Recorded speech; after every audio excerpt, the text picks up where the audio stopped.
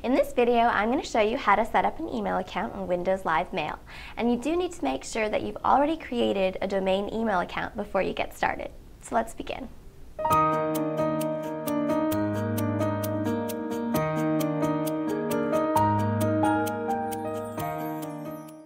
So in this video, I'm going to show you how to set up an email account on Windows Live Mail. And Windows Live Mail is an email client that allows you to manage multiple email accounts in one place and also lets you save your emails for offline viewing.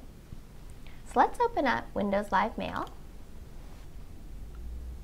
Choose Tools, Accounts, and click Add. So we're creating an email account. Click Next. And here you can put in the information for the email account that you've already created. So I'm just going to input my information for my Cupcake Company email.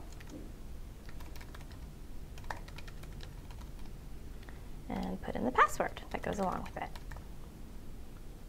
And here I'm going to put in my display name, and this is the name that others will see when I send out my emails. I'll just put in Auntie. And I'm going to choose to manually configure the server settings for the email account. So in this video, I'm going to create an IMAP account. Just change that right here. And IMAP allows for two-way communication between the mail server and the email client, which right now is Windows Live Mail.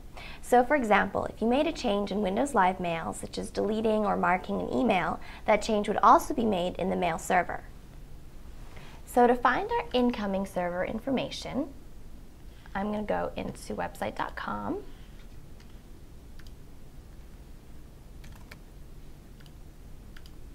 Put in my password. Go to Manage Email. And copy this information right here. Go back to our setup, and I'll paste that information. And I'm going to require an SSL connection, so I'll just check that box off. And you'll notice that the port has changed, so leave that as is. So we're going to log on using clear text authentication right here. And our login ID is the same as your email address, so I'll just fill that in. So for our outgoing server, that's the same information as for your incoming server. Just paste that. And we're going to again check off the SSL connection. And you'll notice this time that the port hasn't changed, so we'll have to manually fill that out. And change that to 465. And because website.com does require authentication every time you send out emails, check off this box right here to require authentication. Click Finish, and now you can close that. Click OK, and here's your account, and this is your inbox with all your emails in there. So that's it. It was super simple to set up that account.